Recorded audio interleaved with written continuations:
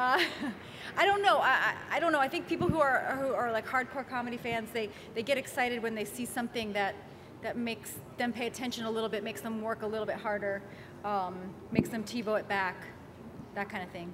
And your next question is a front row to your far left. Hi, over here. Hi. Hi, Gabby with People.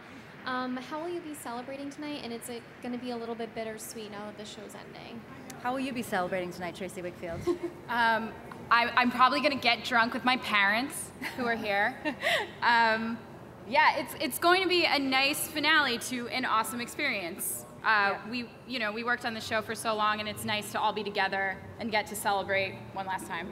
And your next question is to your right, second row back. Hi, Ben Lyons from Yahoo. Congratulations to see you both. Nice to see you. I know the show just ended, but 5-10 years from now, maybe a 30 Rock reunion. Have you guys been writing some notes? Yeah, it'll be a reunion. It'll be an IMAX movie, and it'll be 1 minute long. And it'll play at the American Museum of Natural History.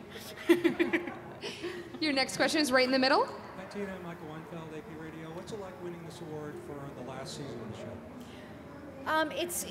It's so lovely that anyone remembered us. We went off the air in January, and so the fact that we received the amount of nominations we did and got to come out here was just really encouraging and lovely. Mm-hmm. Your next question is 3 rows back on your right.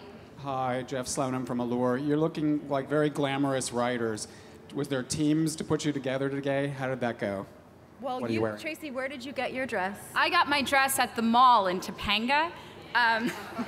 But yeah, I had a gentleman doing my makeup and my hair, doing my whole family's makeup and hair. But yeah, it was like a special one. Yeah, but I think the ladies of comedy now are comfortable dressing up. Yeah. We don't have to. We don't have to. It's not forbidden anymore. Yeah, we don't have to wear our sweats.